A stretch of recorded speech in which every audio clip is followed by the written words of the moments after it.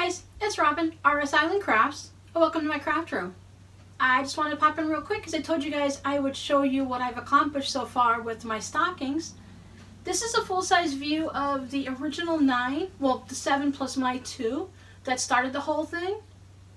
There's a little look at those. And I had to go make some more in my fabrics.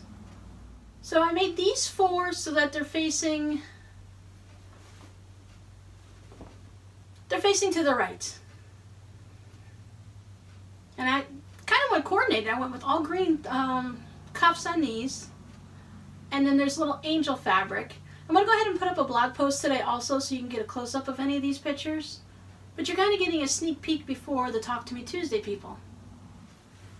And then I made another 4 with the tops facing, with the red cuffs, and I had the tops facing, the stockings facing the left. Then I decided to put these in a little table runner, and I used this candy cane fabric to border it. And since when you're sitting at the table you can be on either side, I made the stockings alternating.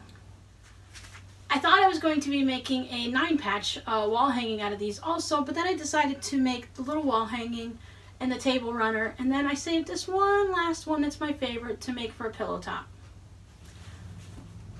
Just as a little idea, when I make holiday little wall hangings like this, I used to have an ottoman in my living room, and I like to make different wall hangings, well, table toppers, however you want to call them, little mini quilts, and I would put them on my ottoman and change them out for the season.